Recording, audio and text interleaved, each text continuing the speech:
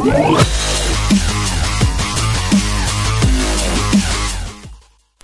guys, it's Ash, and many of you guys have asked me about attacking Town Hall 11s for farming.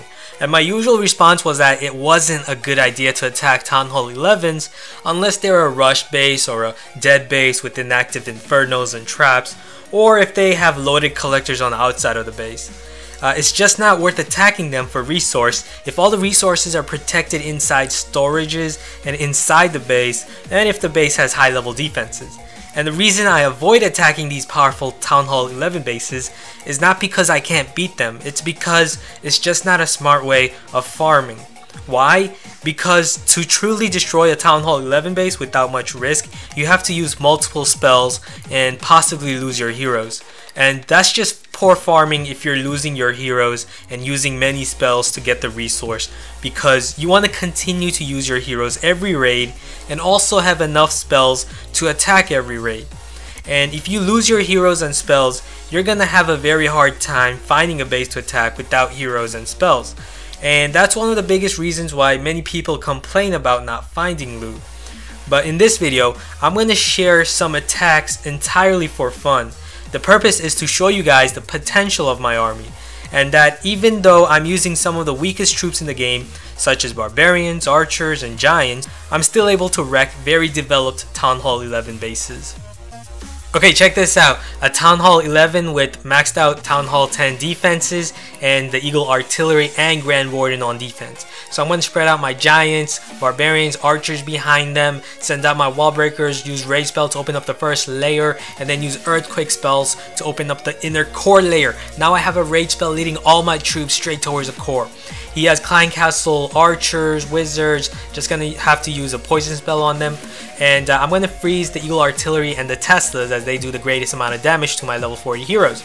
And with my Life Aura ability from my Grand Warden, my Archers, Wizards, and Barbarians can live a bit longer from the multi-infernal damage, so I don't have to worry too much about that. Use my second Rage in the core with them, take out that core, take out the Town Hall, Eagle Artillery, 2 Infernos. So yeah, I basically cored this base, and it's gonna be a 2 stars against a basically Town Hall 11 base with max defense, max Town Hall 10 defenses, with Eagle Artillery and the Grand Warden on defense. And I did it with GiBarch, with Giants, Barbarians, and Archers mainly. So that's pretty crazy. And I also got a lot of resource. Over 600,000 in total gold and elixir, plus the loot bonus, so that's over 700,000. And I also got, with the loot bonus, around 5,000 dark elixir. Okay, here we have another Town Hall 11 with max defenses, and I'm gonna use a couple of Archers on the bottom just to rack up some percentage points, because I do want 50% him.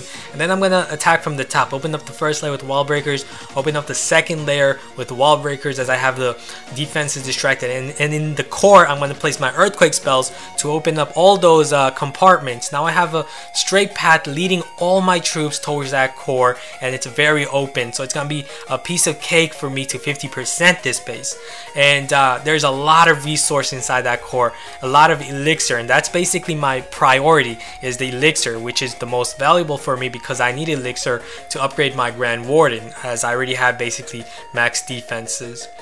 So here I'm going to use the Rage spell, and then I'm going to use the Eternal Tome at the point all my troops were being targeted, at the point the Eagle Artillery was firing. So yeah, that was perfect. And here, as you can see, I basically got almost all the elixir. I think I got all of it actually. Yeah, my Archer Queen's now going to target the last elixir storage, and yeah, that's going to grab me the elixir storage, so that's gonna be over 470,000 elixir plus the loot bonus 110k more, so that's around 600,000 elixir. Awesome. Okay, another max defense Town Hall 11 base. I'm going to use Earthquake spells on the 2 mid layers, and then I'm going to open up 3 entry points so that I can then comfortably send out my Barbarians, Archers, and Giants. I can comfortably spread them around, and you really want to spread them around, as if you only create 1 entry point and send all your troops in, then that's just going to clump all of them together, and that just means that the splash defenses are going to do more damage. They're going to be a bigger threat, especially the Eagle Artillery. So you really want to spread all your troops. And here, as you can see, my Barbarians, Archers, Giants are distracting the Eagle Artillery, which is allowing my heroes to be safe. Here my king got targeted, but that's fine. I'm gonna instead freeze the Multi-Inferno with the Tesla and the Expo to safeguard my Witches, Archers, and Barbarians as they make their way towards the core. And then I'm gonna place that second free spell. Somehow I got the Tesla but not the Inferno Tower, but that's fine. My heroes are still going strong, and now my Archer Queen's gonna make her way towards the core. I already got the Town Hall with my level 40 Barbarian King, and here I'm at 35%, so it looks like I might not get the two stars, but I'm still gonna be able to get a good decent amount of gold and elixir. And I still beat this base, max defense Town Hall 11 base, with basically Giants, Barbarians, and Archers, and of course with the help of my heroes. So hope you guys enjoyed watching all these great attacks. If you did, be sure to give this video a thumbs up and also subscribe if you haven't, and I'll see you guys again soon. Later.